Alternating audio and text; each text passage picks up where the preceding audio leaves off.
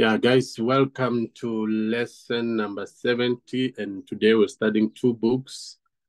That is Second Peter and Jude. They are quite short books, and they are closely related, and it's easier for them to be studied again together. So we've already covered all these books here. And today we are doing First Peter we did last week. So today we're gonna do Second Peter and Jude. So time wise, on our timeline, we are still in that period in the 60s. And I think this one must have been an error because we must be somewhere around 65 AD.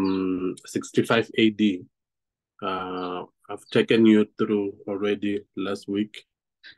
During this time, Paul's fifth mission, when he was released from Rome, and he was acquitted and he was found not guilty. And then after that, that's when Nero started the fire and at Rome, and he accused the believers. And then that is when the persecution by the Romans started. The most one great persecution of believers and the Jewish people that was ever recorded, and I've told you all about it. But Peter was writing First Peter to the scattered believers that are scattered all around, and then he's calling them, he's speaking to them as if they are Jews, but he was actually writing to believers. So now this Second Peter, he's writing to the very same people. He mentions it as well in the letters, and now because of this persecution, he knows he's going to die now, and he's just writing his last letter and trying to deal with this issue.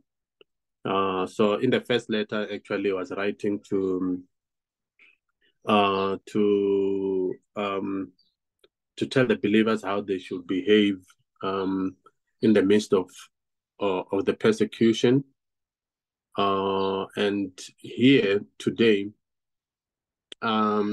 he's going to be dealing with false teachers, because now this has become a real big problem. So on the outside, you've got the Romans that are persecuting the church, attacking it from the outside. And now the devil is starting to penetrate from the inside, using the false teachers. And I believe these are actually Gnostics. Do you guys remember what Gnosticism is? Who can tell me what Gnosticism is? It's one of those words I kept saying we should know. Excuse me, guys. Let me just close this window. There's noise coming from outside. So, who or what is Gnosticism? Who are the Gnostics? What is Gnosticism? What is Gnosticism?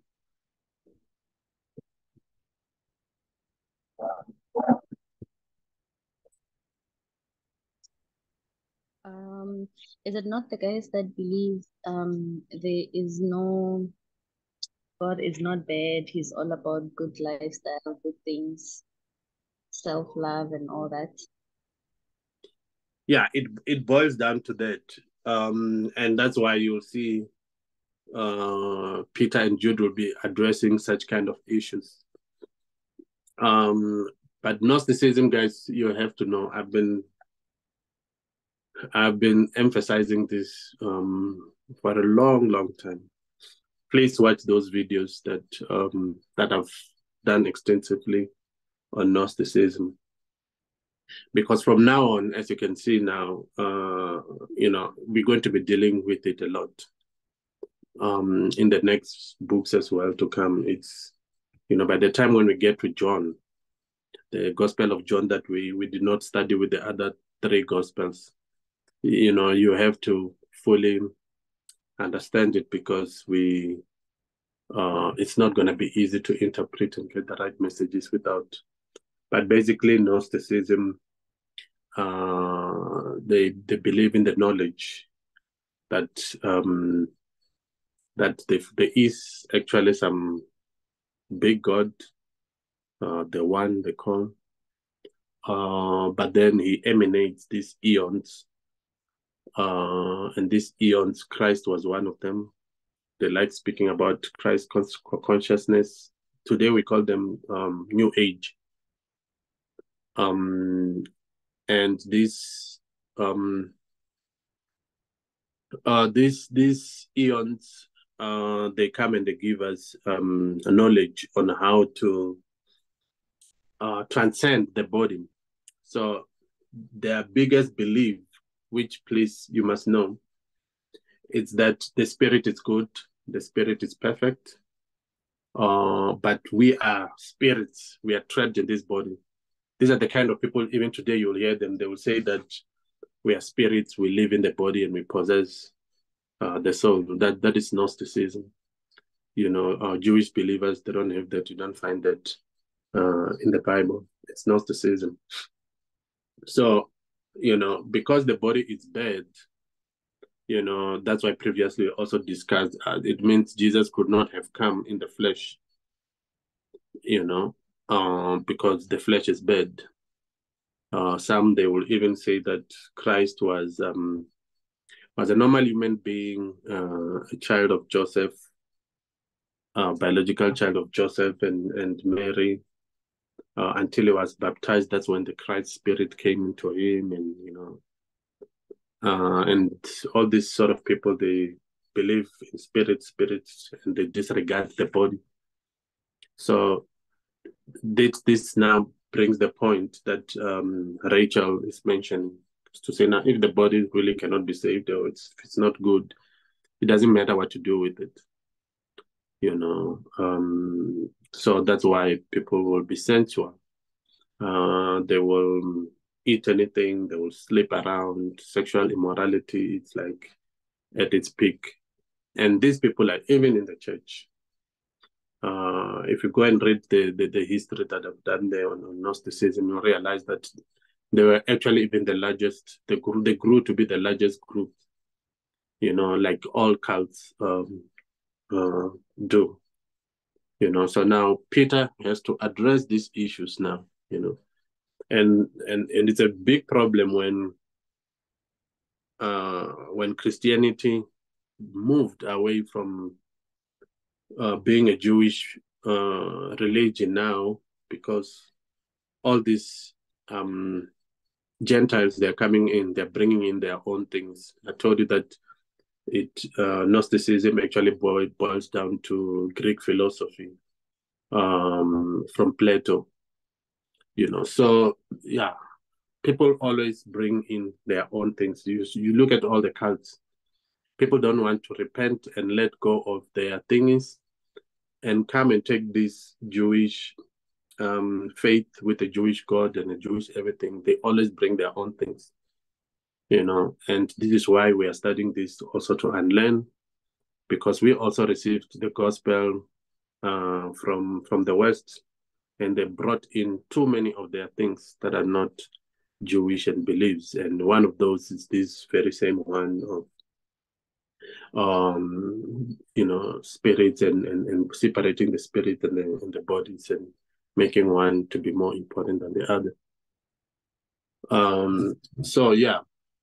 And then the other book of Jude, it's written by Jude, which is Judas in Greek. And we know that he is the brother of James and our Lord Yeshua. It's been said that, look, he had to alter his name, and now it's called Jude for obvious reasons. because there is another Jude who has betrayed the Lord. So there's also an issue because now with Jude and Second Peter, as I've mentioned, there's too much similarities, especially when you're getting to so-called chapter 2 of Second Peter and the whole of Jude. It's like, okay, this is like these guys are saying one and the same thing. So it's believed either one borrowed from the other. Plus these letters, you can see they've just been circulating.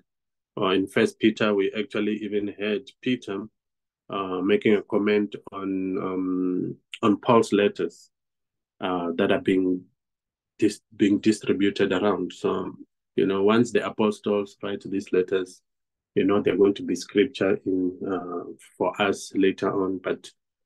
But people are, they are the authority, these guys, and they get, let me use the word revelation, maybe straight from the Christ himself. And Jude was actually not originally, he was not part of the 12. You remember that the brothers, they really did not believe in Yeshua. But one of the qualifications of being an apostle, it's when someone has seen the resurrected Christ, and the resurrected Christ gave him the message of authority.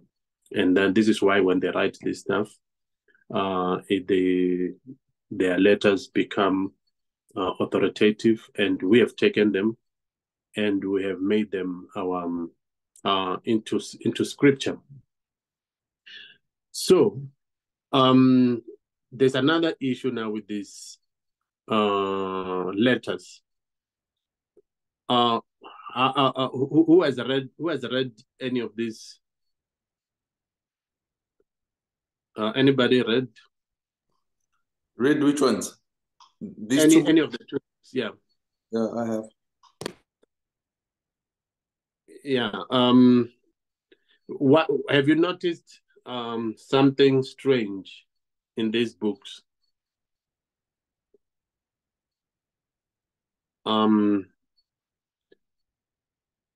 Did you notice something unusual of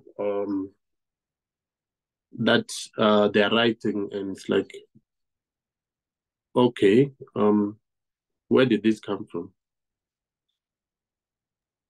Strange, not really. Maybe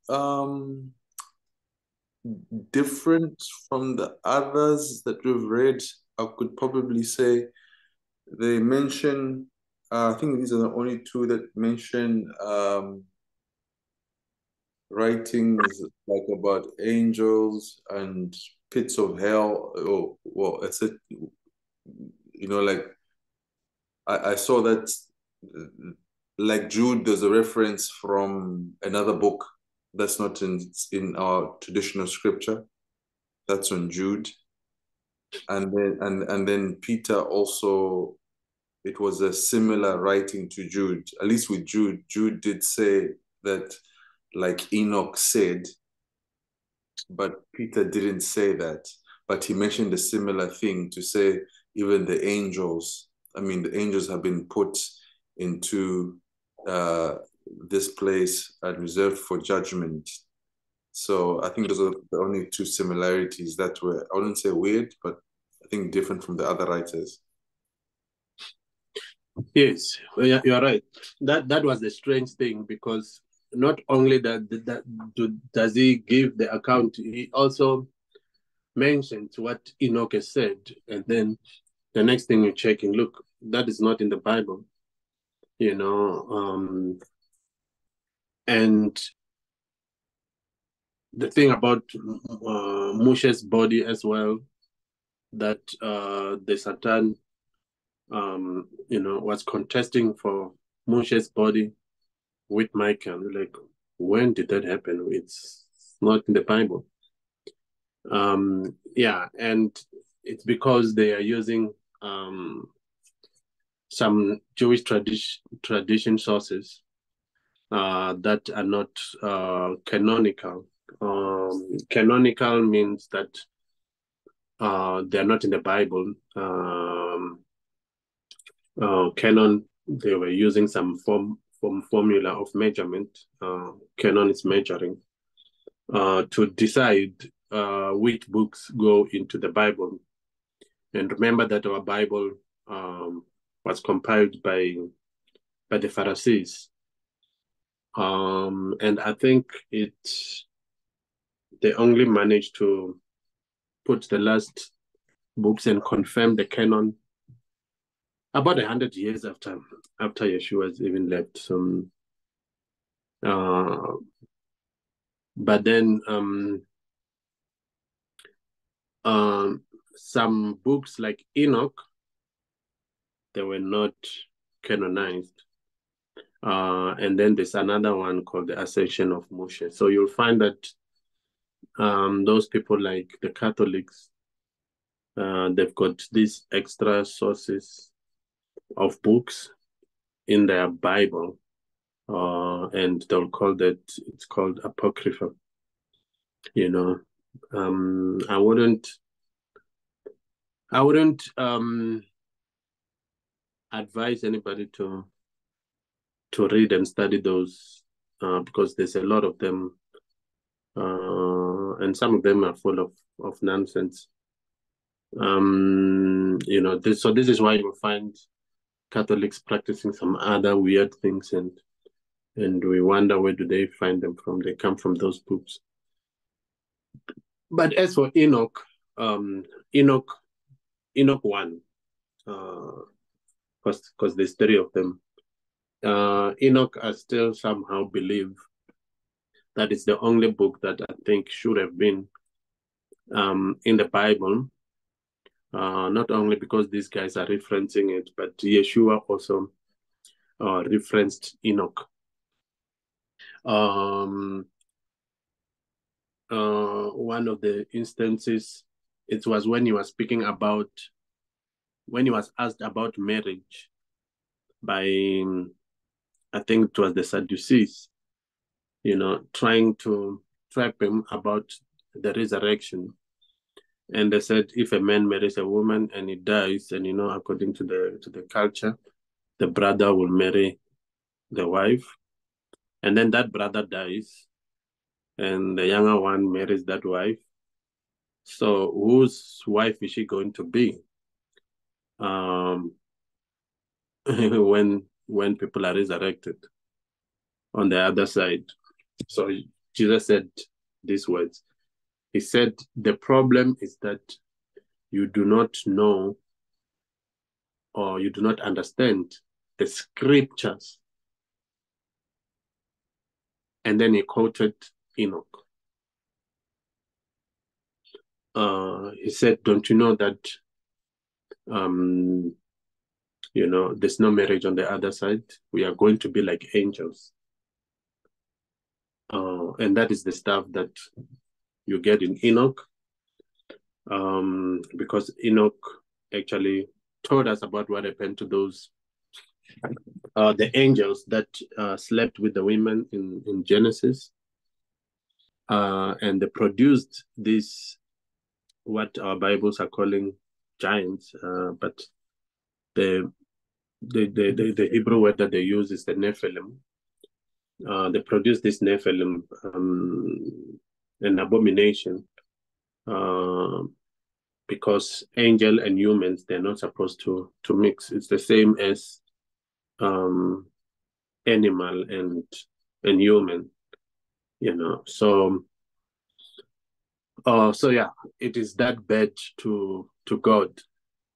But in Genesis, we are only told that they gave birth to those Nephilims, and the Nephilims started eating people and killing people because now they couldn't be fed, they couldn't be satisfied, and there was just violence, and God got angry. And this is when he brought the flood, and he drowned them. It ends there, doesn't tell us much, but Enoch tell us a little bit more detail that those angels were actually, I think there were like about 200 of them, and they were led by someone I think called Hazazel or something, and they've decided, they talked to each other to say, no, look, are we doing this or what? You know, but they know the consequences, and they decided to do it. And they slept with the women. They taught them witchcraft and all these things that we find later on they are forbidden. You know, magic, horoscopes, all these things. And they also taught women how to do makeup. You know, so all those things were not there before. So God was angry, and then Enoch tells us that those angels were actually taken, and they've got another compartment where they're held under the earth here. I'm not sure. I don't think it's Sheol, because Sheol is for human beings. The unrighteous, they go to a place of torment, and the righteous go to Abraham's bosom, or what we call paradise or Garden of Eden. They're down here. But then these other angels, they are taken into some other holding. Tartarus. Hello? Tartarus. Yeah, Tartarus. Because now we get to hear about that place from this book here, Tartarus, and that is Greek.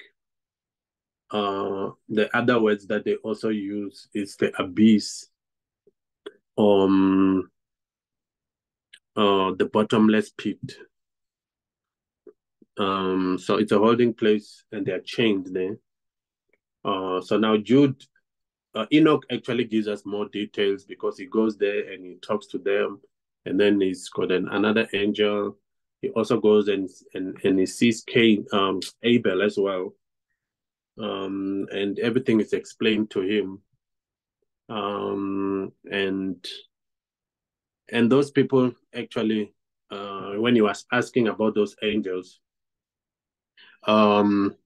God explained to them, say, look, I did not give you wives, unlike men or human beings, you know, because you are eternal. You don't need to reproduce.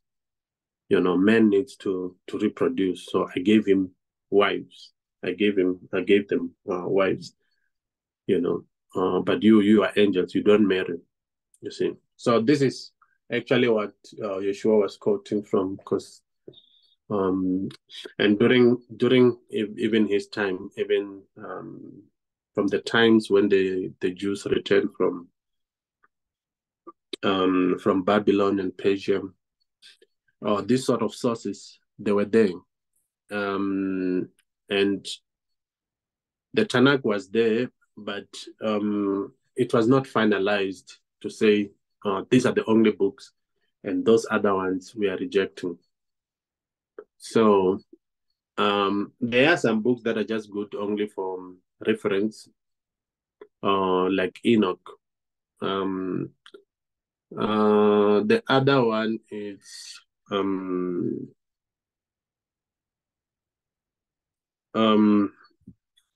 what do you call those Hasmogeans? Those priests that started to fight against the Greek during that 400 years missing in the Bible.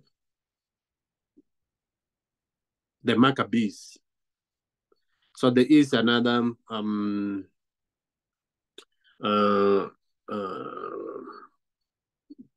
first and second Maccabees. The Catholics, they've got it. So for that information of history, I wouldn't say it's a bad source to read, but the rest you find some seriously scary things, and things that actually they contradict the Bible. and it was decided that, look, these are not inspired in any way by the Holy Spirit. So Enoch is also not inspired. But when they are making all these comments and Jesus called it scripture, I thought, look, as an exception, I think we can read First Enoch. The other ones, second and third Enoch, I wouldn't recommend them. We don't even know who wrote those. People write and they use somebody's name and stuff. So you must be careful. A lot of and canonical books, they also use Peter and all these apostles and stuff. But there's also some of them are Gnostic. The Gospel of Thomas and Mary, Gospel of all those. So I wouldn't recommend them, because I've heard someone even in our class when we're making comments, and the person mentioned something as effect or truth from the Bible, and I realized, no, this is not from the Bible. It's coming from those other sources, and that's the danger of studying those sort of things. You end up not knowing which part comes from the Bible and which one doesn't. So I wouldn't recommend them. So Peter now is writing.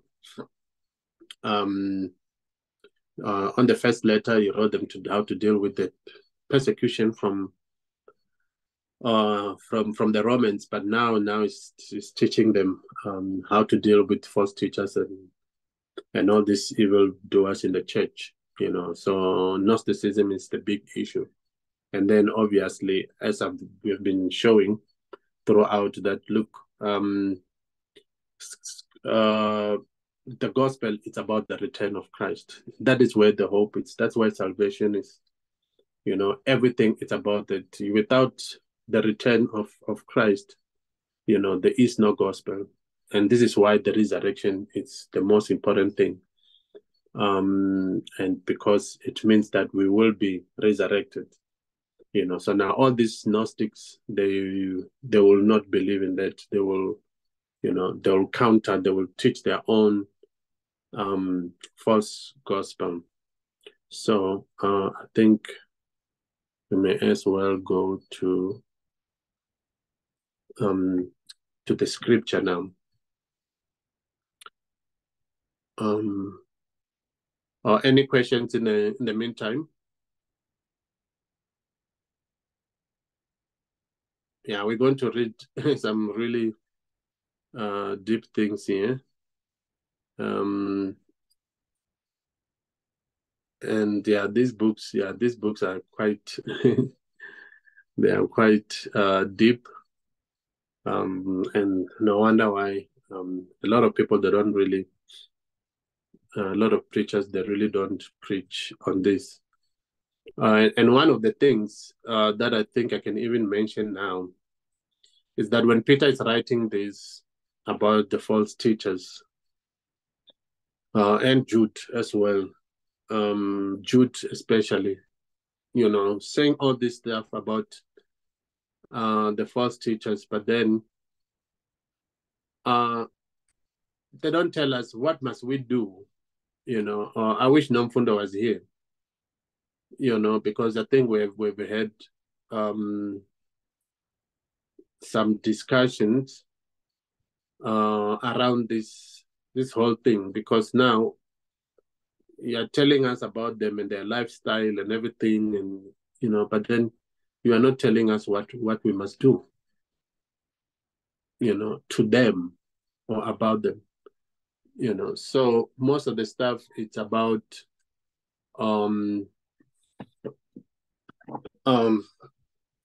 what do we ourselves do in order to be protected from them. So I think that is what the whole solution is going to be, but you'll see it when we read. So our reader, Smangele, let's do this. Okay. I also need a clock. I'm not seeing the time here. I'm not seeing. Well, what's the time, by the way? Let me. Why does this have? It's not a time. 15:38.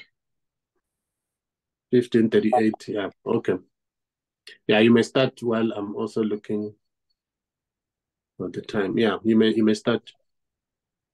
Simeon Peter, a servant and apostle of Jesus Christ, to those who've obtained a faith of equal standing with ours by the righteousness of our God and Savior Jesus Christ. May grace and peace be multiplied to you in the knowledge of God and of Jesus our Lord. His divine power has granted to us all things that pertain to life and godliness through the knowledge of him who called us to his own glory and excellence, by which he has granted to us his precious and very great promises, so that through them you may become partakers of the divine nature, having escaped from the corruption that is in the world because of sinful desire. For this very reason, make every effort to supplement your faith with virtue, and virtue with knowledge, and knowledge with self-control, and self-control with steadfastness, and steadfastness with godliness, and godliness with brotherly affection, and brotherly affection with love. For if these qualities are yours and are increasing, they keep you from being ineffective or unfruitful in the knowledge of our Lord Jesus Christ. For whoever lacks these qualities is so nearsighted that he is blind, having forgotten that he was cleansed from his former sins. Therefore, brothers, be all the more diligent to confirm your calling and election, for if you practice these qualities, you will never fail. For in this way they may be richly provided to you an entrance into the eternal kingdom of our Lord and Savior Jesus Christ. Please scroll up. Yeah, sorry. Therefore, I intend always to remind you of these qualities, though you know them and are established in the truth that you have. I think it right, as long as I'm in this body, to stir up by way of reminder, since I know that the putting off of my body will be soon, as our Lord Jesus Christ made clear to me, and I will make every effort so that after my departure you may be able at any time to recall these things. Yeah, so you see, he's speaking as well about his death. So he knows he's going to die, and God is faithful enough to actually let these guys know even when their time has come. But yeah, so you can see that here there is already all this corruption within the church, and he's trying to help the church to say, look, you are not going to be like them. We need to be able to exercise self-control and godliness, those kind of topics that are never preached about these days in our churches. And because most of the churches, they are new age.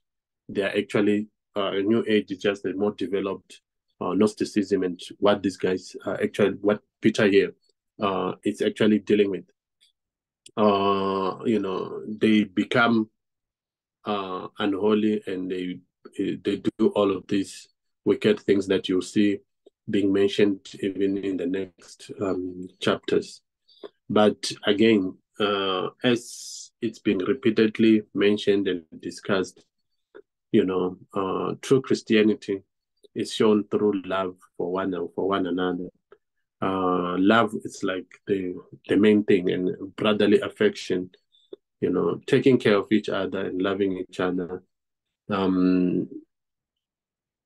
It's those kind of qualities, and this has been overly emphasized in all of the books that we have read.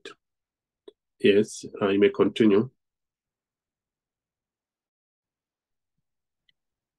For we did not follow cleverly devised myths when we made known to you the power and coming of our Lord Jesus Christ, but we were eyewitnesses of his majesty.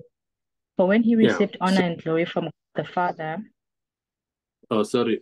You see, these cleverly devised myths, it's all those Gnosticism kind of things. People are able to even manipulate even scriptures and try to make those things to be true.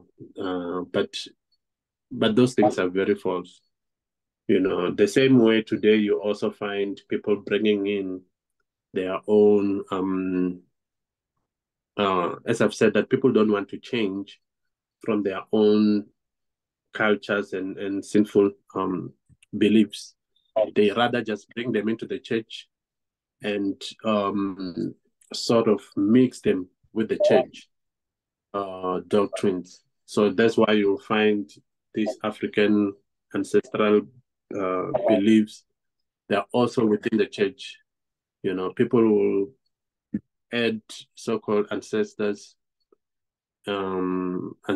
worship in you see in churches like ZCC and these rivers, what I don't know.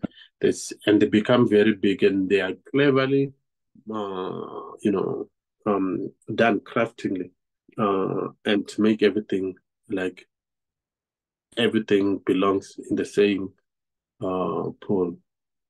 But these ones here, they preached only the gospel, and this is why we've got these letters, and this is why we've got this Bible, so that even as we are able to fight against heresy or false teaching. Yeah, you may continue. For when he received honor and glory from God the Father, and the voice was borne to him by the majestic glory, "This is my beloved Son, with whom I am well pleased." We ourselves heard this very voice borne from heaven, for we were with him on the holy mountain. And we have the prophetic word more fully confirmed, to which you will do well to pay attention as to a lamp shining in a dark place, until the day dawns and the morning star rises in your hearts. Knowing this, first of all, that no prophecy of Scripture comes from someone's own interpretation. For no prophecy was ever produced by the will of man, but men spoke from God as they were carried along by the Holy Spirit. Yeah. So another thing these false teachers thing is Gnosticism as you're telling, it will make the Jesus, because it's in the flesh, not to be God. And this is why Simeon, because he was there, and when Jesus was being baptized by John the Baptizer, you remember that actually Andrew and Simon, they were actually first disciples of John. So they were there when Jesus came in, and he was baptized, and God himself confirmed Jesus as his son. So Gnostics, they want to say Jesus is actually Joseph's son, and while even I'm on this is why you're going to realize that they also have got many eons, which makes Jesus not to be unique and to be God. And they would believe. I've also watched even recently a lot of New Age people. They believe like people like Bo Confucius, Bo Muhammad. Jesus was just like one of them. Bo, all these great guys that receive great knowledge and understanding in religion, and they, and they've got great followership.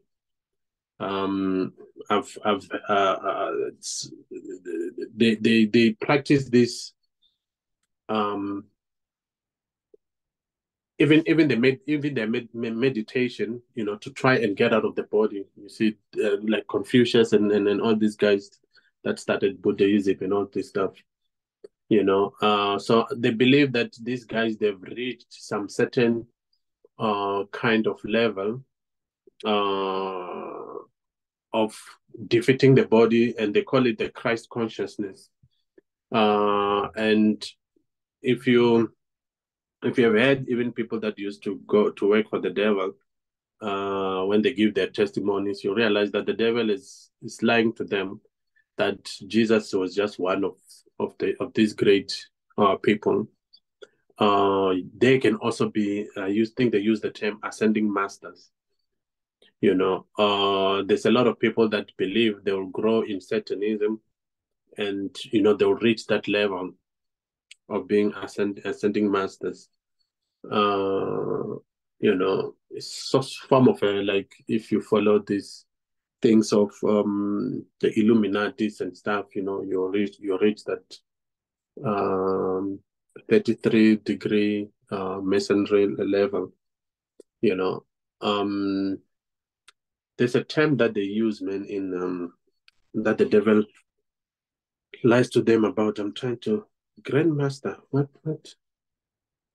There's a certain term that these people are called.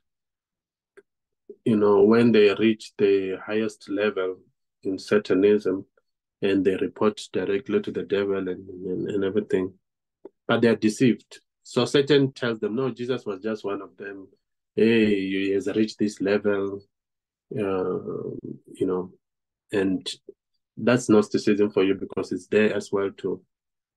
And it's cleverly done. And remember, you are being shown things. There are people that are practicing, especially the youth. They're practicing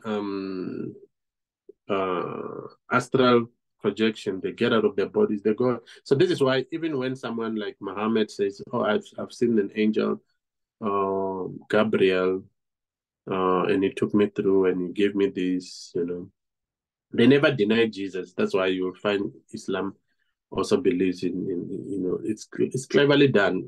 But those people, they actually had true experiences. But the problem is that when you don't know scripture, anyone and anything comes and says, I'm God, I'm Jesus, and you're taken and you're shown all this. That's why you also hear a lot of people. I never deny that they've had true experiences, but a lot of people will say, oh, I went to hell, oh, I went to heaven. They've had true experiences, but I don't believe they've been to any of those places. Because when you read here in scripture, they contradict scripture.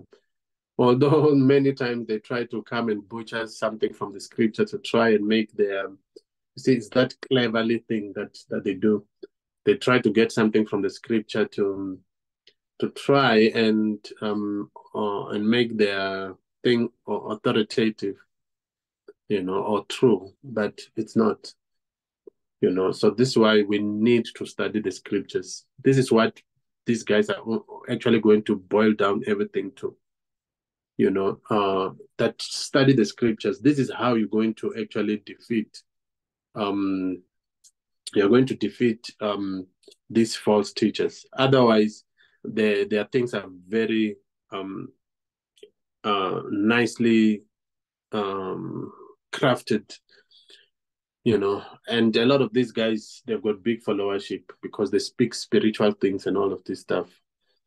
And then there's some, it's toned down. Today's new age, people like Bo Oprah and Bo, Bo Joel Austin, you'll hear them speaking about, look, there's many ways to God. I was also disappointed. I don't even know if that was who was that most popular evangelist in America that just passed away? Billy Graham. I don't know if that was a real Billy Graham because he changed when he was getting older, or they just cloned him. You never know with these things. But he went on CNN, and when he was asked that, look, do you believe that Christianity is the only way? Even Joel Austin was asked all this stuff. Do you believe it's the only way?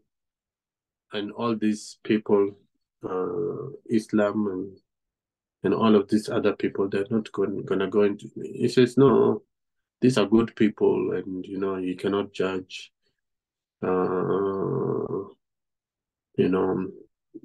and sort of agreed, like Joel Osteen and Oprah, that there are many ways to God. There are many paths to God. You know, Jesus is not the only way. So, yeah. And this new age is going to be the greatest religion because it, you know, and we are being led to that one day. And in these last days, we're going to need to know the truth. You may continue.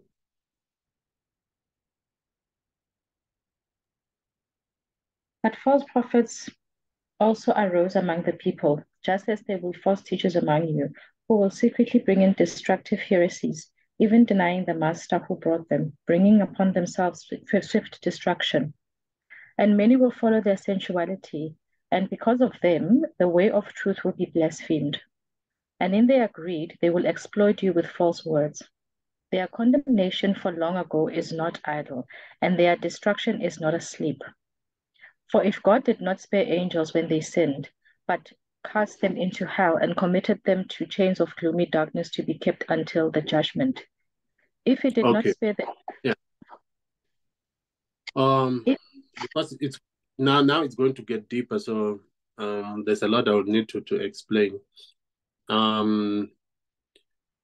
But I also like that in their greed they will exploit you with these guys. You realize that they say all these nice things, and then the next thing they take the offering, the next thing you're buying them jets and whatnot, and you know they got big followership. You know, there's nothing new, and this is how we actually were able to even judge the true apostles and the true preachers. You know, remember Paul also had to deal with those super apostles that charge. They charge when they're coming to preach, and people must pay and all that, and you know, but somehow people just follow them.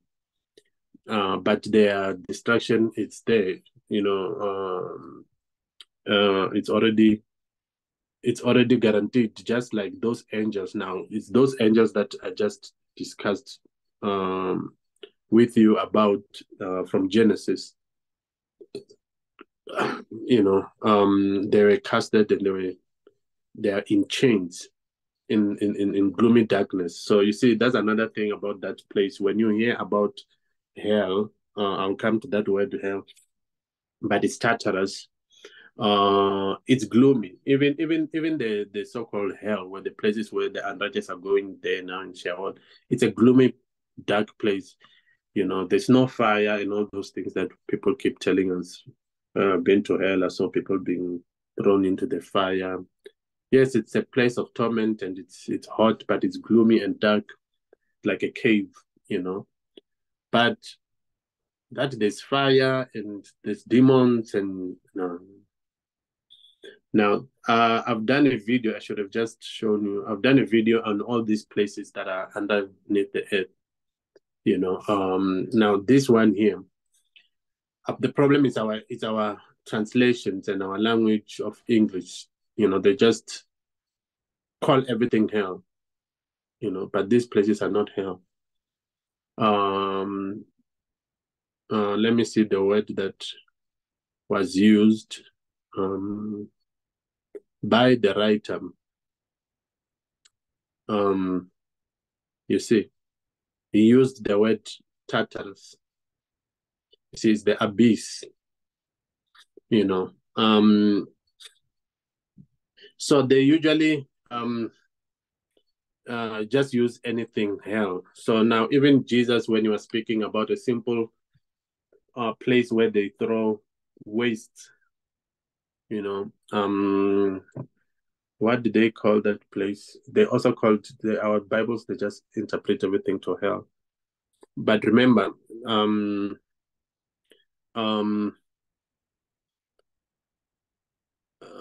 when someone is speaking their own language, and then you have to interpret it to your own language, you're gonna find the closest thing that you know in your own language, because probably there is not such a term, you know. So you see, the Greeks will use the word Hades. You saw Hades there. That's one. And the English will use, see this word Hades, so they have to use something from their own paganism, because that's how people will understand. Because now if someone is saying Sheol, what are you going to say in English? You don't know what to, if someone's going to say Tartarus,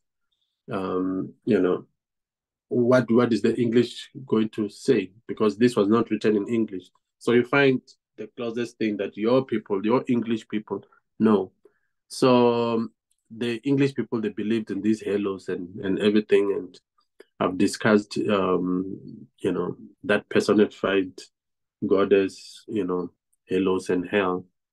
Same thing with Hades. The Greeks, they believe there is a god called Hades, the brother to Zeus,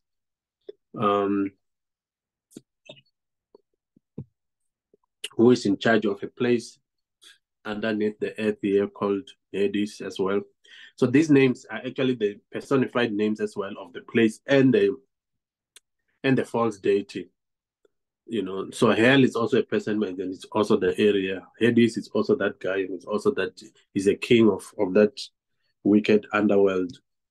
And you find that they've got fires and everything there. So when these things come into us now, people bring in their own paganism, and they bring their culture, and by the time the gospel is coming to us, we already got all these false things, like there's hell and fire. There's fire in hell and what. But this is coming from Western paganism and mythologies and all that stuff. The Jews, they don't know. You tell a Jew that there's some fireplace in hell, and he's gonna laugh at you. Where, what the Jews understand and what Peter Wool knows, that it's a place of gloom and darkness. Continue. If he did not spare the ancient world, but preserved Noah, a herald of righteousness, with 7 others, when he brought a flood upon the world of the ungodly. If by turning the cities of Sodom and Gomorrah to ashes, he condemned them to extinction, making them an example of what is going to happen to the ungodly.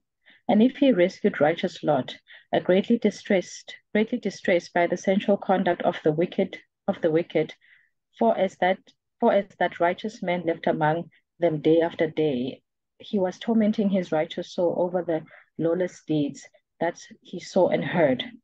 Then the Lord knows how to rescue the godly from trials and to keep the unrighteous under punishment until the day of judgment. And especially those who indulge in the lust of defiling passion and despise authority.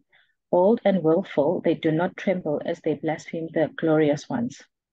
Whereas angels, though greater in might and power, do not pronounce a blasphemous judgment against them before the Lord. But these, like irrational animals, creatures of instinct, born to be caught and destroyed, blaspheming about matters of which they are ignorant, will also be destroyed in their destruction, suffering wrong as the wage of their wrongdoing. They count it pleasure to revel in the daytime.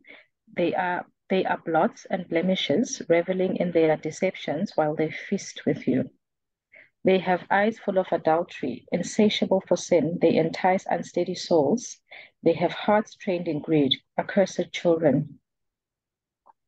Forsaking the right way, they have gone astray. They have followed the way of Balaam, the son of Beor, who loved gain from wrongdoing, but was rebuked for his own transgression. A speechless donkey spoke with human voice and restrained the prophet's madness. These are waterless springs and mists driven by a storm. For them, the gloom of utter darkness has been reserved.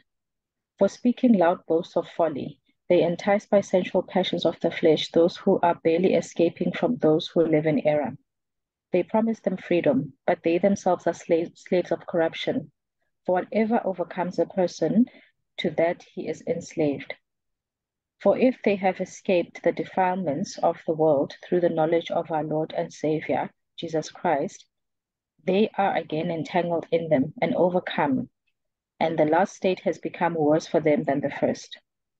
For it would have been better for them never to have known the way of righteousness than after knowing it, to turn back from the holy commandment delivered to them. What the true proverb says has happened to them. The dog returns to its own vomit, and the sow, after washing herself, returns to wallow in the mire. Yeah. So now Peter starts to go deep about these false teachers that look, God is going to take them. Let's use the word that we are used to. Hell is going to punish them because if he did not spare even the people from the first world, billions of people, and just saved one person, and now he's also giving the believers on how they need to behave in order for them also as well to be saved. You must remain like Noah. You must be like you must also be like Lord. When all this wickedness is happening around, you cannot be happy. You cannot be. It must distress you when you see people living in sin, when you see false teachers teaching wrong things. You are there in the churches where you are watching the TV. This stuff should help you. So even though God is going to destroy them, like all this Sodom and Gomorrah and all this stuff, you will be rescued. But for now, you're gonna have to live with them. But these people, they indulge in sexual immoralities and all of these things. Everything goes. Remember, you're allowed to. The body's nothing. It's everything's about the spirit. The body means nothing. And but you shouldn't be like that. There's another part as well. Jude is going to give more details about this because Peter doesn't give much more details. So we'll read about these angels and the glorious ones, even in Jude, because this whole chapter here, it's actually Jude. This whole chapter here. So we're going to read more of this, but you can see what is happening in churches, man. There's all these funny people these days. There's even this new one called Pastor November or whatever. He dresses like a woman. They do funny things, and we were just resting from all these false teachers and things. They will go and teach the word, and they'll be touching women's private parts, and they sleep with whoever to heal them or to get demons out, and it's a whole messy things. And there's also hyper grace, and besides hyper grace, and another wickedness here, because they are greedy people here. They've got they preach prosperity gospel, and they've like Balaam, they are people are led astray. People like to hear those sort of things, but if God did not spare him and he dealt with him using a donkey, he's not going to spare all these people. All these things might sound whatever, but it's madness. It's waterless springs, So I love the language that he also uses them. Now, these people are liberals. We've got a lot of that today. Liberal Christianity. You can dress anyhow. You can do anything. You can eat anything. You can go anywhere.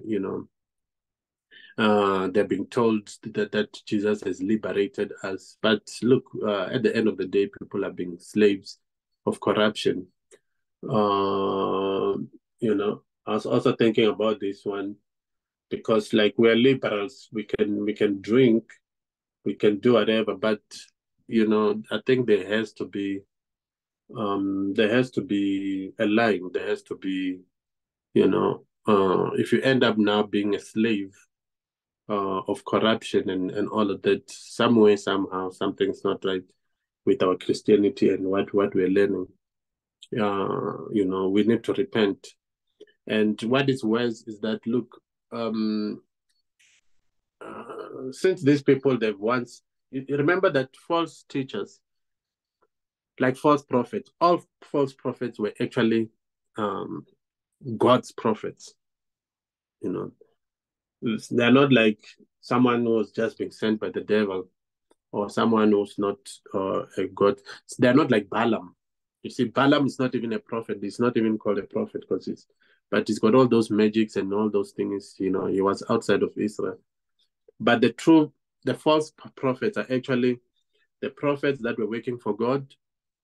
But as we have seen in the Tanakh, they change things. They start prophesying to tell people nice things, what they want to hear, like when they told King Ahab, 400 of them, lying, and only Micah and Elijah will not compromise.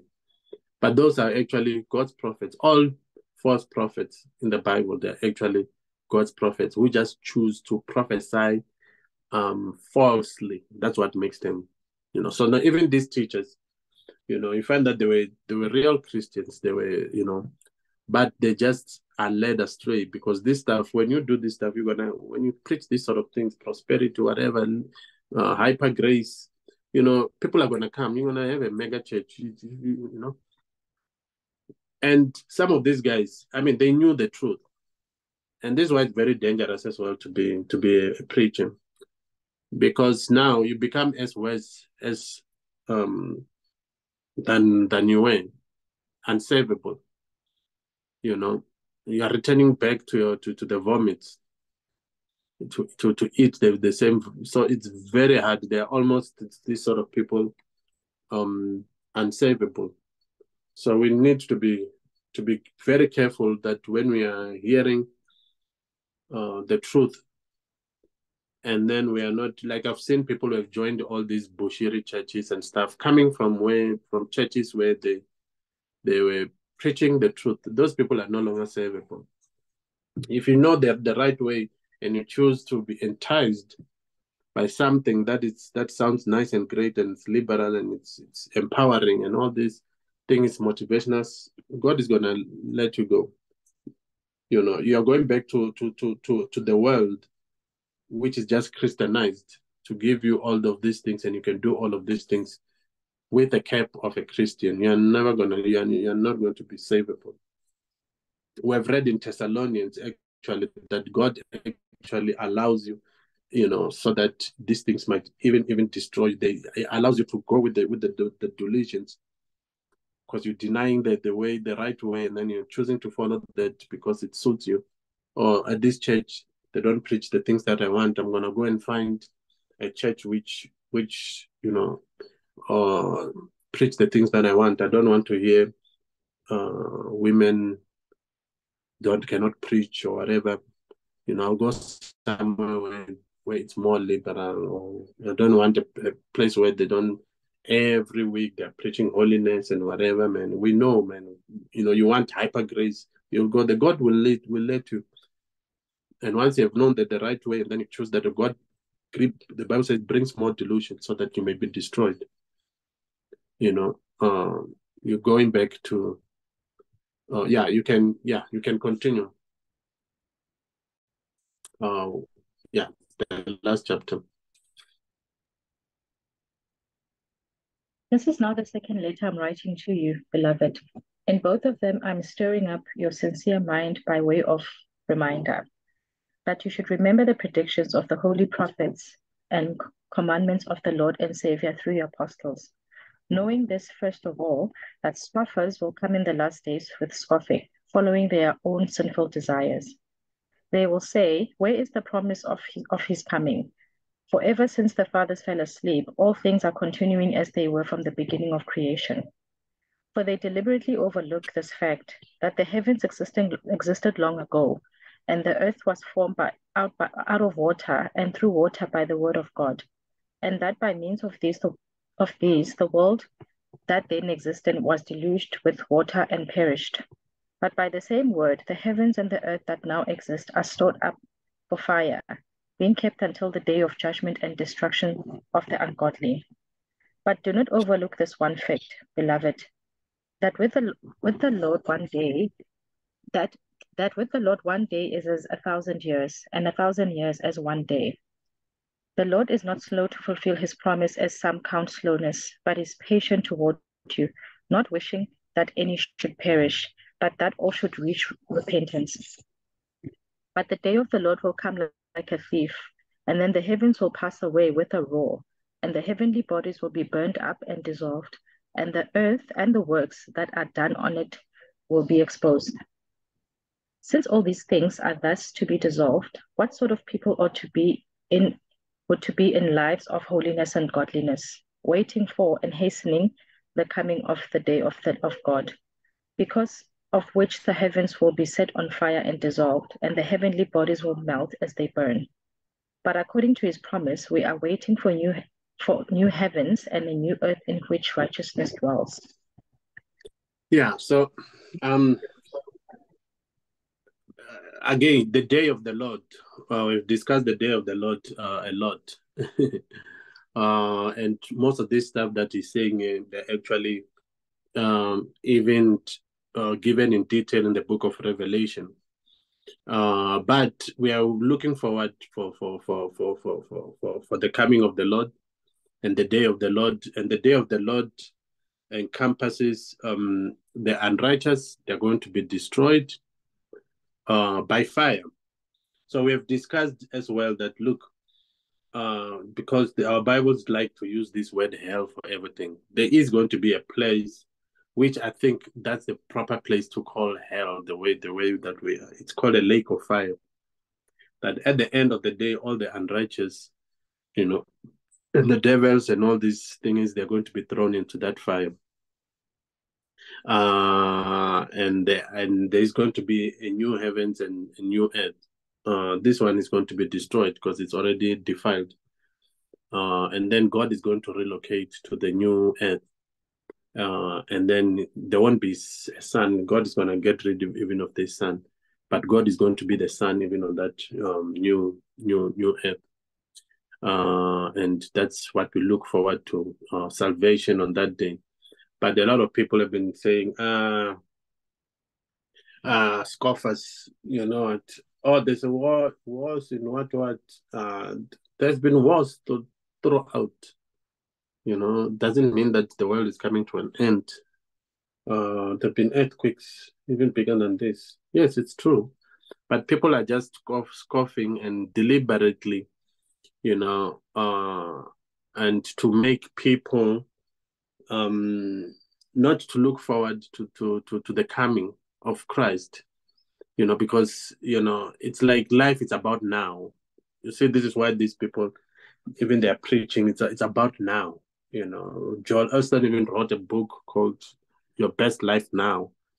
And if we don't get these catchy titles of books, people don't buy. People want all these things about now and how great you can be, how empowered you can be, all these things. Forget about the coming of Christ as the main goal. Because when you're looking forward to the coming of Christ, you're also avoiding to end in hell.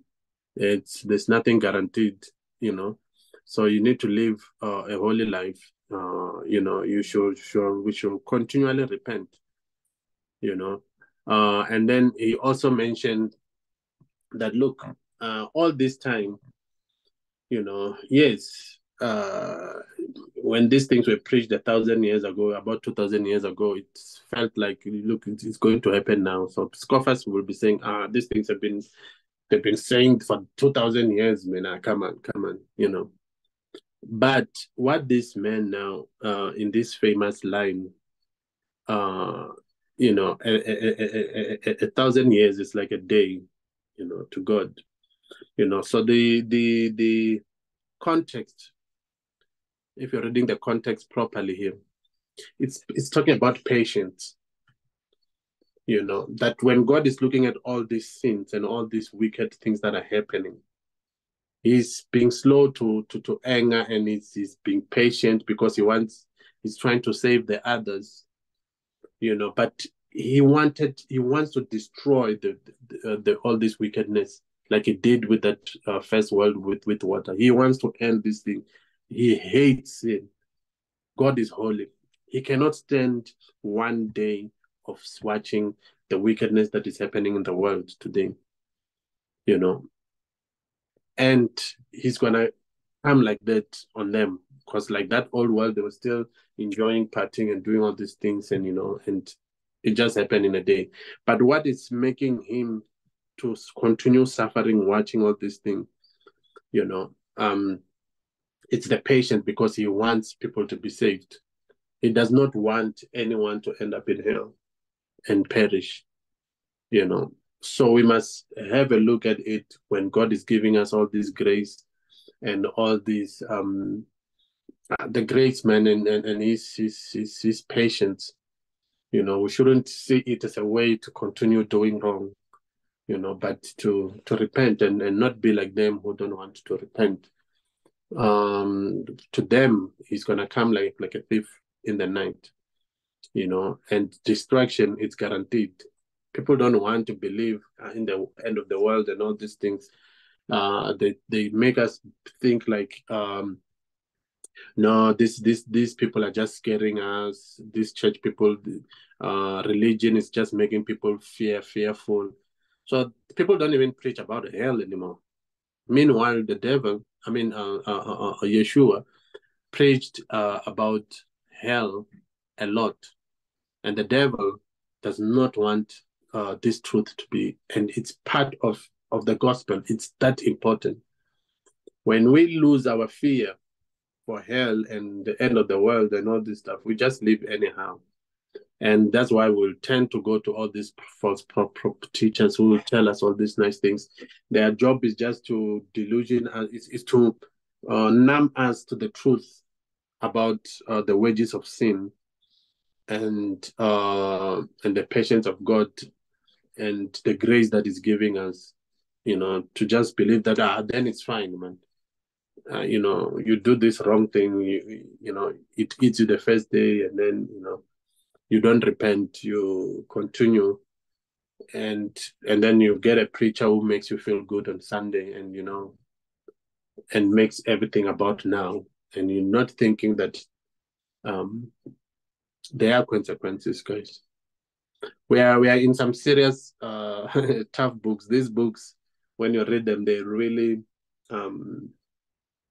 what's the word? They really convict you, And guys, yeah, we're in the world, we're not of the world. Yeah, let's finish up.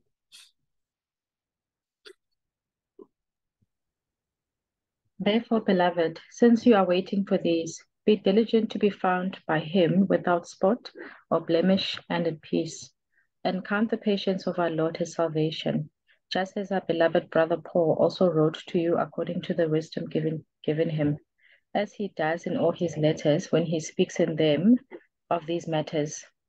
There are some things in them that are hard to understand, which the ignorant and unstable twist to their own destruction, as they do the other scriptures. You, therefore, beloved, knowing this beforehand, take care that you are not carried away with the error of lawless people and lose your own stability, but grow in the grace and knowledge of our Lord and Savior Jesus Christ. To him be the glory both now and to the day of eternity. Amen. Amen. Paul's letters are a problem. This is why Gnostics, they because the Tanakh deals with sin, they reject it. The first Bible that was even compiled, it was compiled by a Gnostic called Marcion. And Marcion removed the Tanakh, and he took Luke's gospel and all these things and Paul's letters only. He removed James. He does not want James. He does not want Peter. does not want Jude, does not. Revelation is the most hated book, because it's showing God punishing sin. All this stuff that speak about against sin, they don't want, because Paul's letters are very easy to twist and preach hyper grace and preach license to sin. Grace as license to sin. They are very easy, So this is why even in today's churches, false teachers, they're very good. They want something to. I remember Kenneth Hagin used to twist Galatians, and he will say, preaching that when you're not supposed to be sick, but you're supposed to be rich, because that's a blessing of Abraham, and we have now received the blessing of Abraham. We're supposed to be rich, and then he'll go and show how Abraham rich was.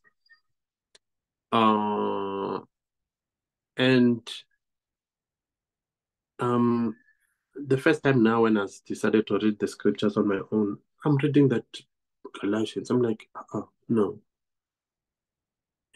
That's not what the blessing of Abraham is. It's not his riches.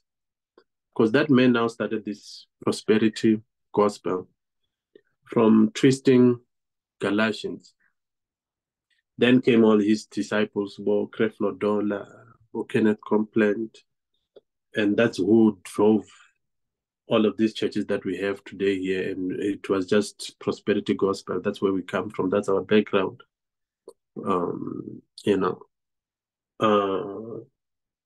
And based on twisting those kind of scriptures. But when you read Galatians, you realize that no, the blessing of Abraham is faith. It's righteousness. It's receiving righteousness by faith alone, without works. And this is the new way. It's actually the old way which Jesus has returned, that now you no longer need to, because those Galatians, the Judaizers, so-called Judaizers, those people that we studied a lot about, they were saying, no, you still need to do this, perform circumcision and do that for you to be righteous.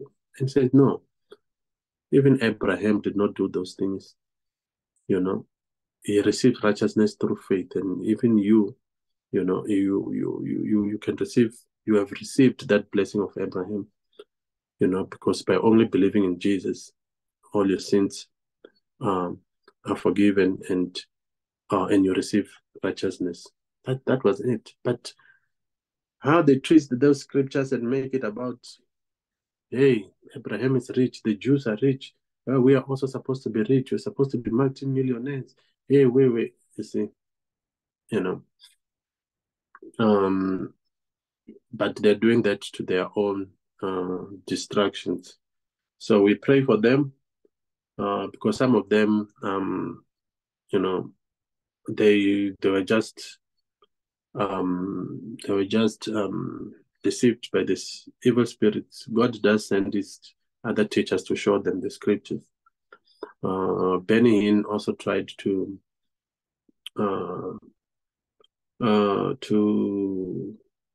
repent as well from that false gospel that they've been preaching.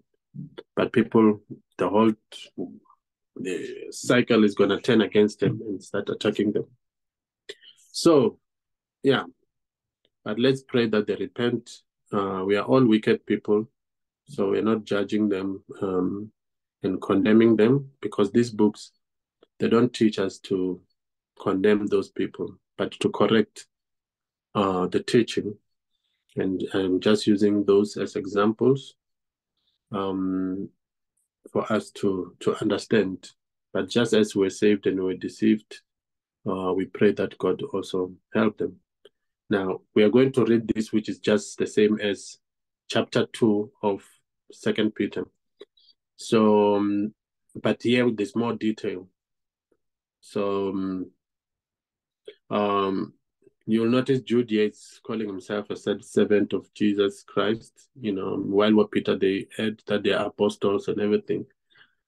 So some people will have issues with Jude an apostle, whatever. No, he is an apostle because he has seen, like his brother James, they were not the first disciples, they were one of the 12, but they've actually have seen the resurrected Jesus, and he has given them a message, and that made them apostles, and they're authoritative, like Paul. You see, yeah. I thought I should say that. Yeah, you can start from where, verse 3? Yeah, oh yeah, you can start anyway, it's fine. Okay. Jude, a servant of Jesus Christ and brother of James, to those who are called, beloved in God the Father, and kept for Jesus Christ, may mercy, peace, and love be multiplied to you. Beloved, although I was very eager to write to you about our common salvation, I found it necessary to write, appealing to you to contend for the faith that was once for all delivered to the saints. For certain people have crept in unnoticed who long ago were designated for this condemnation, ungodly people who pervert the grace of our God into sensuality and deny our only Master and Lord Jesus Christ. Now, I want to remind you, although you once fully knew it, that Jesus, who saved a people out of the land of Egypt, afterward destroyed those who did not believe, and all the angels who did not stay within their own Wait, Mhm. something that I didn't notice when I was reading this.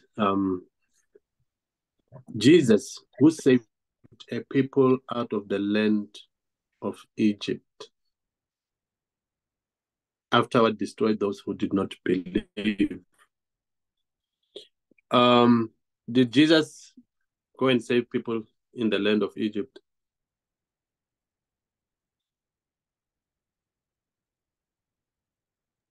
Yes, he did.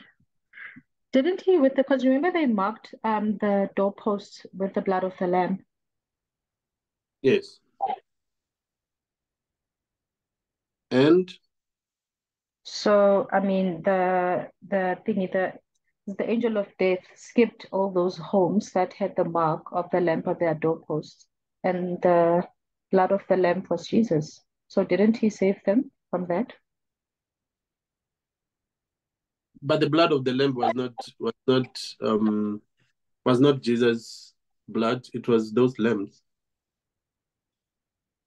And But let me also correct isn't a something lamp that, a symbol of the blood of God?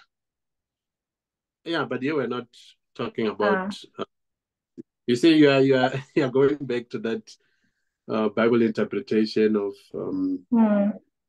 yeah, let's not do that one. You also mentioned something that the angel of death. We don't have the angel of death in the Bible. See, it's those things that I keep saying. If you read something outside of the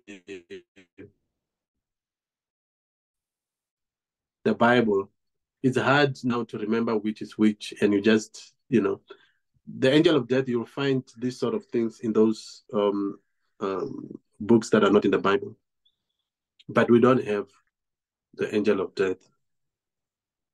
What was he called? Because that is key. It's manga. I What was don't he know. called? He was not called the angel of. I can't remember anymore. It's key. We've discussed him a lot. Anybody?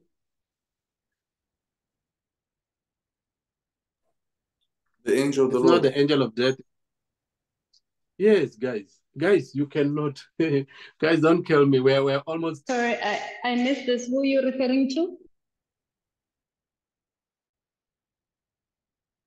The angel that went in Egypt and skipped every door that had the blood, and he killed everyone that did not have. Oh, thank you. Yeah, guys, we've discussed the angel of the Lord many times. He's the most important character in the whole Bible, in the whole Tanakh, the angel of the Lord. because that's Jesus himself. We've discussed that, we've given examples, we've shown, we've proved beyond doubt that it was actually Jesus. And today, I'm not going to go back to that. But remember, in this year about Egypt, Yahweh himself, Jesus himself, he told Moshe that he's actually going to come and destroy and save these people. And even when I was telling them to put the blood on their doorpost, he said, I'm going to come and pass anywhere where there's blood. So it was Jesus who went in through and killed. And those who are with us when we're doing Revelation, we understand, it's his job. He's an executor of God's judgment. He's the one who's coming back to destroy all the wicked people here and save his people. This is why that's what the day of the Lord is all about. And this, yes, it is like another form of a shadow of the day of the Lord. And remember, he's called an angel of the Lord. An angel is also assigned to a certain nation. So the Jews, they've got Michael, and they also have Yeshua as their angel. He's the one that you'll see is being sent. An angel is a messenger. So he's the one that do all these things. He delivers them. He comes. He's their personal angel, as well as Michael. So this is why, as we have been grafted in, he's also now our angel. So yes, he did save them. He's the one who came in and took them out.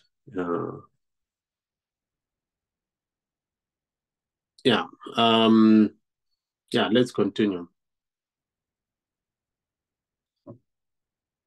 And the angels who did not stay within their own position of authority, but left their proper dwelling, he has kept in eternal chains under gloomy darkness until the judgment of the great day.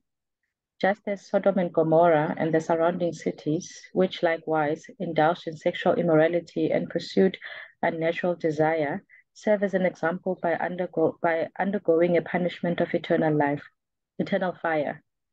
Yet, in like manner, these people also, relying on their dreams, defile the flesh, reject authority, and blaspheme the glorious ones. But when the archangel Michael, contending with the devil, was disputing about the body of Moses, he did not presume to pronounce a blasphemous judgment, but said, "The Lord rebuke you." But these people blaspheme all that they do not understand, and they are destroyed by all that they, like unreasoning animals, understand instinctively. Woe to them, for they walked in the way of Cain and abandoned themselves for the sake of gain to Balaam's error and perished in Korah's rebellion. These are hidden reefs at your love feasts, as they feast with you without fear, shepherds feeding themselves, waterless clouds swept along by winds, fruitless trees in late autumn, twice dead, uprooted, wild waves of the sea, casting up the foam of their own shame, wandering stars, for whom the gloom of utter darkness has been reserved forever. It was also about these that Enoch, the seventh from Adam, prophesied, saying, "Behold, the Lord comes with 10,000s of his holy ones, to execute judgment on all and to convict all the ungodly of their deeds of ungodliness that they have committed in such an ungodly way, and of all the harsh things that ungodly sinners have spoken against him. These are grumblers, malcontents, following their own sinful desires. They are loud-mouthed boasters, showing favoritism to gain advantage." Yeah, so you can see that it's the same content as what we read in 2 Peter then, and it's got more information. but these people are actually dealing with the same kind of people. We don't know at least who Jude is writing to, but you can see that the church is under attack by these perverts that even pervert the grace of God. They've got the hyper grace, and they're undermining the person of Jesus. But he's saying, no, this very same Jesus is coming to destroy them like he destroyed all of those places. And you remember, it was also Jesus who came and destroyed Sodom and Gomorrah. He's that guy. He's the angel of the Lord. You remember when he came in, when he's going to destroy Sodom and Gomorrah, which, by the way, we also get more detail here that there were surrounding cities. We also thought it was only Sodom and Gomorrah that went down, but all those surrounding cities that were defiled by sexual immorality.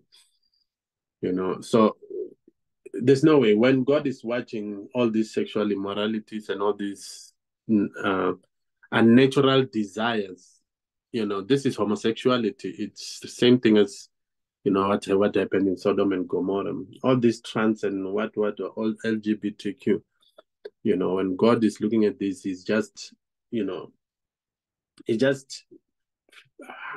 feeling the pain. Meanwhile, he's holding back just for us to be saved, and until that number of Gentiles reached, a lot of this, God is just going to hold himself. But the angel of the Lord, Jesus himself, is ready. He's the one who comes to deal with all this all the time.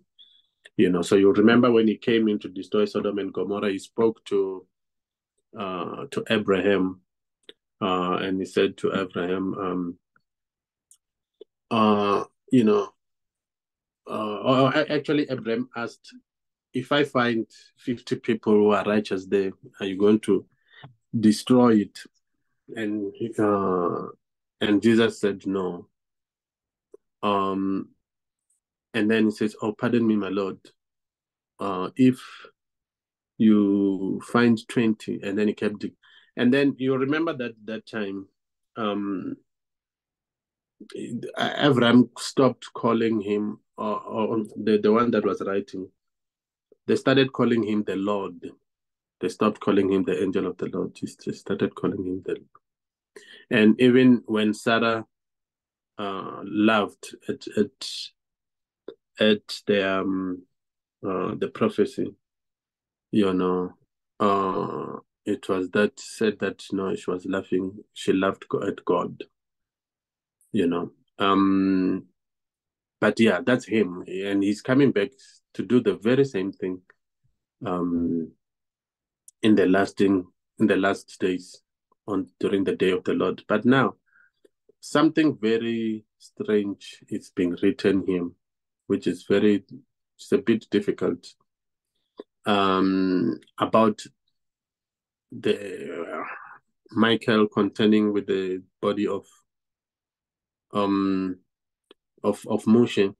with the Satan. But we've already discussed this thing of sources. I think this is coming from the ascension of Moshe. But then the point that is making here is that even Michael respected the Satan. The Satan, we are not 100% sure of what kind of creature he is, but when we're doing Isaiah and Ezekiel, we ended up drawing. I think that is probably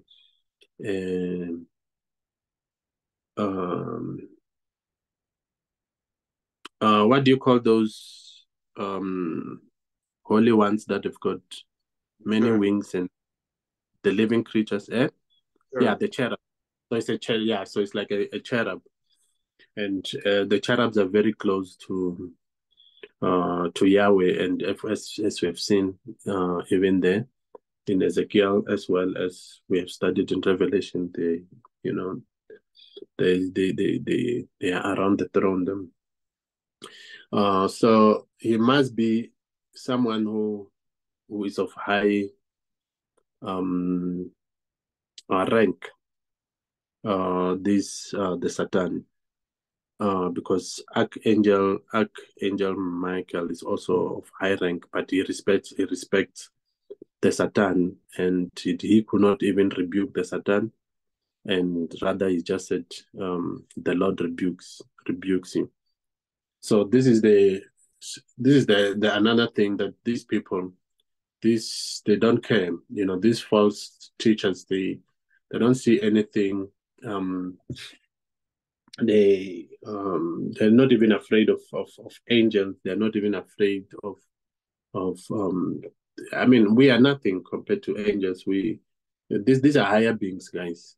Even the Satan, you need to give him the respect that he deserves. As a higher being, cannot be going around and bind you, Satan. This time. Who are you? How can you bind a higher being like that? But they love that. They, it's even when they are praying, people, why are you addressing the devil in prayer and you are busy with the devil? And leave the devil. It's not your problem. The only thing that we're told to do, even Yeshua respected him. You never found Yeshua saying some things, and no, he respected him. He even called him the God of this world. And in all cases when he was addressing the devil, it was with respect. But people don't care. People want, they want to tell us that, oh, step on the devil, and all these things. But these are glorious beings. They're higher than us. So I think this is the point that he's making, to say, look, these people they're like animals. The way they're unreasonable. They don't have respect for anything. As we're told when we pray, we just pray to our Father, and that he must protect us from the evil one. And that's what Yeshua as well prayed, and also said when he was praying himself, that we need to be protected from, those beings. They are powerful. They are given whatever authority. You see, they go, even him, the Satan, he goes there, he speaks to even the Lord respects him, He goes there anytime, and they have discussions, Hey, where you coming from? What are you up? Okay, do this. Okay, I'm allowing you to do this. They hold meetings there. He even suggests to go and kill Ahab by through false prophecy.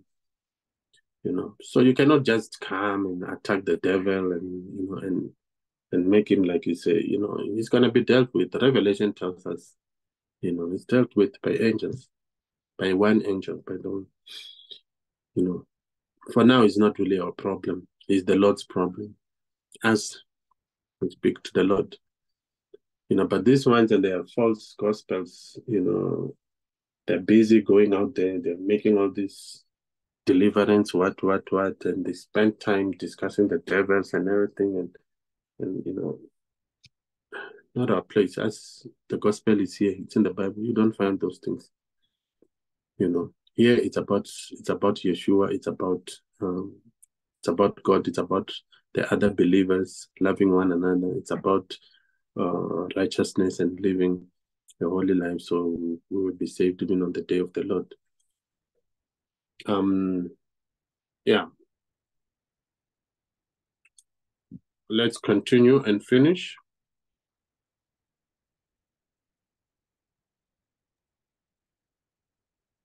So I also all of these other people who behaved in a similar manner, and I can see he added Cain as well, and Korah, that such people, look, such false teachers, look, it doesn't take time, and now here it's also about respecting even authority, even false teachers as well, but if they're in a place of authority. So now this is one mistake I also used to make. because you find that some other people are elders. They are old and we're Africans, and we're also children of God. So there must be a way, even if you are addressing someone who's in error, you treat them with respect because they are elders, and you don't make the mistake like what Korah did, and God punished him for that, and all these people that lead others astray, or they hurt others and whatever. Let me continue to read so that we also don't get confused when I'm discussing. Let me finish this. And these are hidden reefs at your love feast. They feast with you without fear. Shepherds feeding themselves, waterless clouds. You see now, it's giving more details than Jude. Now we're seeing that these people are actually pastors. And he's using all this lovely language, poetic language, to really insult them where they are, So he also say it is also about this that Enoch said. But then when did Enoch say these things? So it's one of those things, because nothing like this Enoch said. But Enoch actually dealt with ungodly people. So there were false preachers, even during that world. And God will send his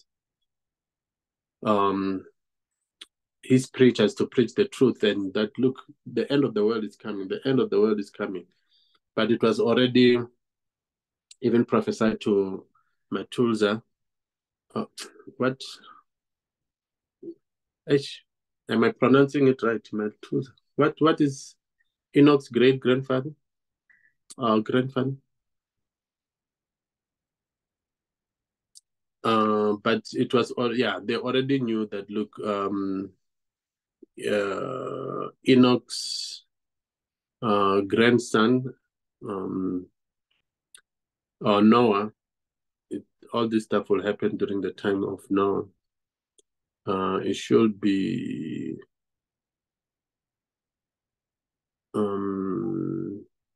where do they give the genealogy?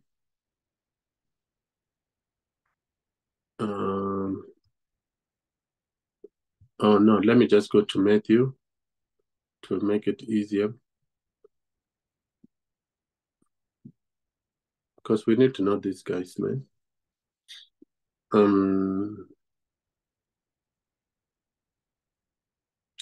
Where does it start? Oh, it starts from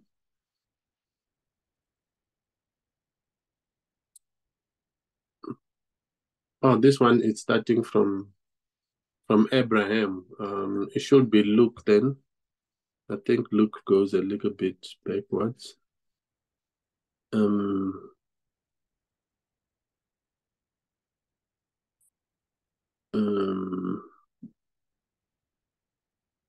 Okay.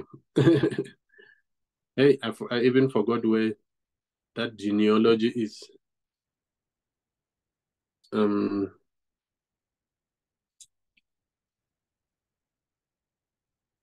Yeah, I'm losing it anyway. But anyway, we understand that, it happened during the time of Enoch. But before that, before Noah, there were a lot of people that God will be sending to preach and preach and preach. But God is so good. We just read recently, I think was it from First Peter, that Jesus actually even went to preach to those people when he after he died on the cross, but before Christ, during that time, God sent a lot of prophets to preach to them, but they did not listen. But just as it has happened, they also had false prophets. They also had false teachers. There are people who make you feel better about the time that we're living now, and they lead people to ungodliness. So these are grumblers and everything. We've read that, but you must remember. So now here's that thing. Because all this time when I'm reading this, I'm like, okay, you're telling us about all these false teachers and things, but what do you want us to do? Because now you're saying that, look, we can't even speak against them if they are like, people of high positions or whatever, or if we can't even say things against angels, So now what do we do to them? All these scoffers and then he says something that Peter also said there, and then he says, in these last days, and again, following people will do this and this. They cause divisions. They are worldly people, devout of the Spirit. So they're not really of God. But you, beloved, the day it comes. So as we must remember what the apostles have said. So when we're seeing all these false teachers and cult leaders and everything, we must remember that no, Scripture has told us that these people will come and they'll follow their own ungodly passions and greed and all this stuff. But we must build ourselves. As we must build ourselves through faith in the Holy Scriptures. We must read, do what we are doing. As we don't spend too much time, and I'm glad that God has helped me. This thing of like what the people do. What do you call this? A lot of people in social media and YouTubers, they spend every single day attacking all these false prophets, and they will say it is apologetics. Apologetics is good, but we need to spend much more time in studying scriptures. That's why I stopped doing a lot of videos and doing those things and spending much more time to do these scriptures and praying in the Holy Spirit, guys. Because, we usually don't even know what to pray for. But when you're praying in spirit, the Holy Spirit gives you something to pray about. Again, there is the love of God. It's all about love, loving one another, guys. We should be now this World Cup happening, and we should be watching World Cup together, and loving one another. It bothers me that we don't have that. As now we are supposed to be sitting with non-believers, and it's like, where are the believers? Where is that love? Where's that unity?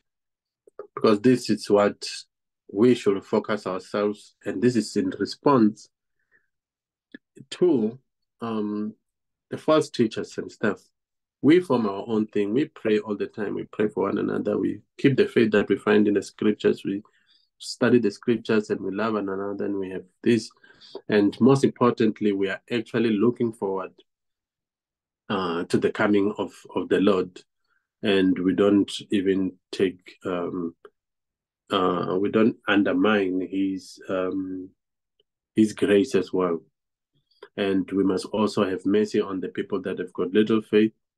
And let's pray for one another, but let's help one another. Let's go and you can see someone is falling, someone is weak, someone, let's not judge and condemn one another, but as we are stronger, let's be gentle, let's snatch them, from the hands of the wicked one who's gonna end up sending them to hell. You see me doing something wrong or something, come, love me. Let's keep each other accountable. Let's love one another. This is what Christianity is all about.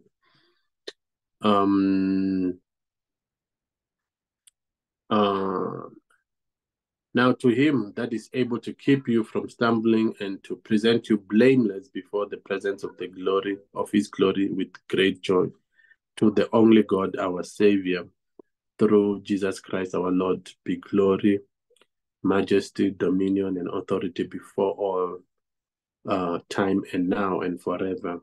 Amen. So I think today we are on time, and we managed to study these two books. I will now open up a room for any discussion, any question, any comment.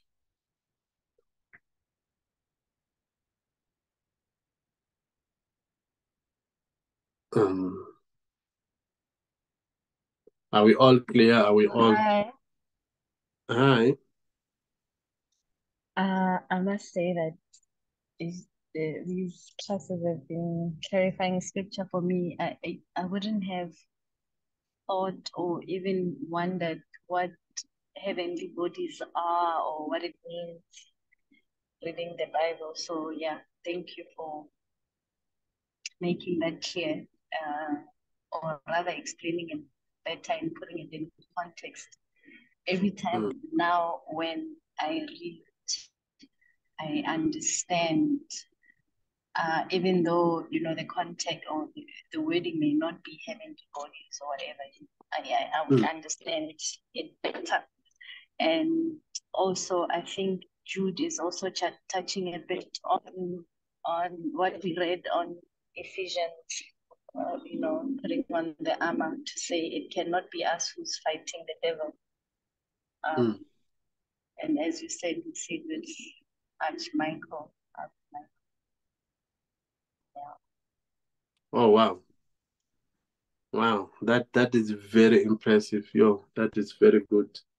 And I like how you also connected this to the special that we did on Ephesians 6, where we understand that, look, we don't even fight the devil. That armor is not our armor. It's actually God's armor. And he's the one who fights. And it's true, man. When we have studied this stuff, even when you encounter, words, glorious, when you just hear the word glory, you understand that it's also about a heavenly body, and yeah, it becomes much more easier. Thank you for that.